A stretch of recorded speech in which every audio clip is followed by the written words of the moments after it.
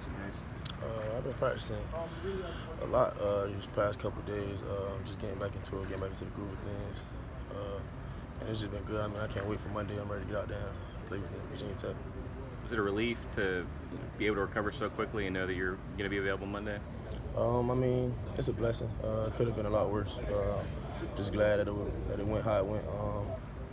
And I can say I'm just glad to be back out there and I'm ready for Monday. What exactly happened? What was the injury? I mean, I'd rather not discuss what actually happened, but I'm just glad to be back healthy. And can't wait to be out there Monday.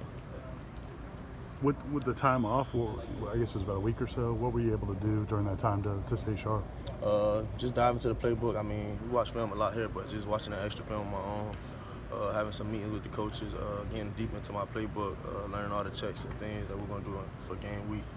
I mean, it actually helped me just to sharpen up on some things because I wasn't able to actually be out there and practice. It helped me sharpen up my game mentally.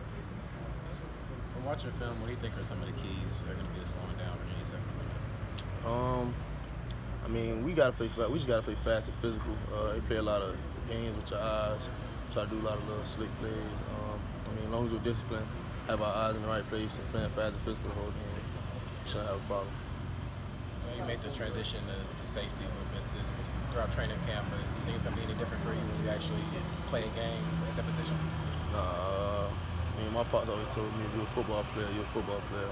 I mean, it's not too far of a change. I mean, going from corner to safety, it's just more space, more opportunity, I would say. More action too, but I mean, it's just a bigger spotlight. I mean, you got to shine with the spotlight on. What do you like about that role? I mean, it's a safety role, but there are kind of some aspects of corner involved as well. Do you like kind of getting to play, like mix both skill sets? Yeah, I mean, it's kind of like putting two in one. It's like playing corner and playing safety at times because you do so much different things and you're so versatile at the position. I mean, I've had a great time playing it. I mean, I enjoyed it. Their quarterback, I mean, he has the ability to run. Is that not usually his first option, though? Is he looking to throw more, or what do you see? He's looking to run. I think he's a competitor, and I think he likes the ball in his hands when it's crunch time. So when it's crunch time and they need those crucial yards, he's going to keep the ball in his hands.